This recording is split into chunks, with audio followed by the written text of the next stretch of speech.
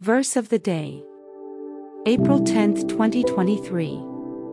Since the children have flesh and blood, he also shared in their humanity so that by his death he might destroy him who holds the power of death, that is, the devil. Hebrews 2 verse 14. Thoughts on today's verse. Did you know that Jesus is not only our Savior but also our brother?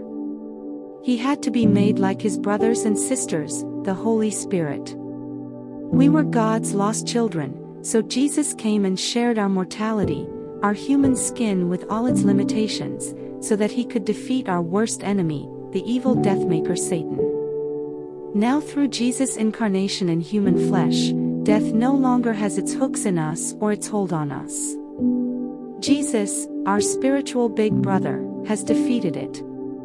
Our older brother is now at our Father's side, interceding for us until we can go home to him. Prayer. Thank you, Almighty God, for sending Jesus to be like me and live among people like me as one of us.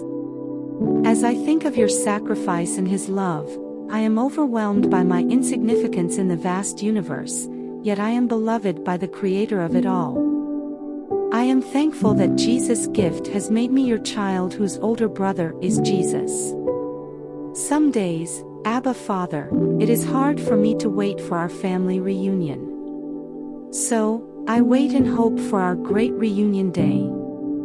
Please use me, dear Father, to help others know about your family, gift, and son. In Jesus' name, I praise and thank you. Amen.